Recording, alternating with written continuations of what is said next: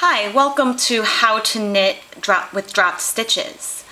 To start, you knit into the stitch as normal, but then you do the number of yarn overs specified in the pattern. In this case, you're doing 3 yarn overs. So you knit a stitch and then wrap your yarn around the needle 3 times. Now, as you look at the row that we're knitting, it looks like we're increasing a lot of stitches. But what's going to happen in the next row is that all of these yarn overs are going to be dropped in the next stitch, which creates the elongated dropped stitch look. So you knit a stitch and then wrap the yarn around the needle 3 times, creating 3 yarn overs. Knit, wrap 3 times.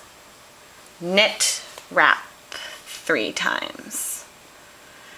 And across the row.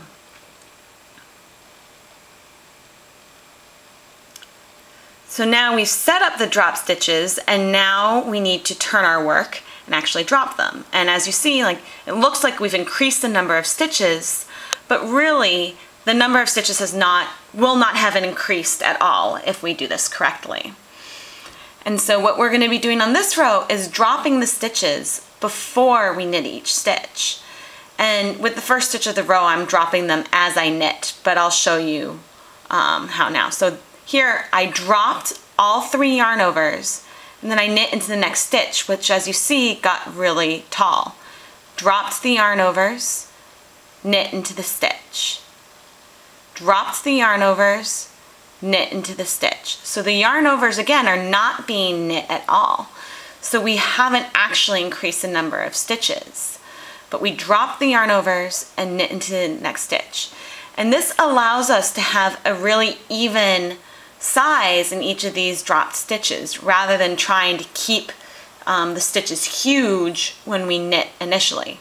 So we drop the yarn overs off of the needle like so, and then we knit, whoops, into the next stitch. And so this is how we complete a full dropped stitch row. And so then after you knit, you sometimes need a tug on the bottom a bit to straighten it out, but you can see we have a really lovely dropped row here. To see patterns that include drop stitches, check out www.chemknits.com. And after a drop stitch row, sometimes when you knit the next row, you're going to need to pull down to keep this drop stitch row sturdy. Don't worry, it will hold after you've knit the row or after any kind of blocking, but the row after you've done the drop stitches can sometimes be a little tricky, but as I knit right here, but again you see it kind of bunched up, so you might occasionally need to just pull on the work to fix the drop stitches, but look how lovely.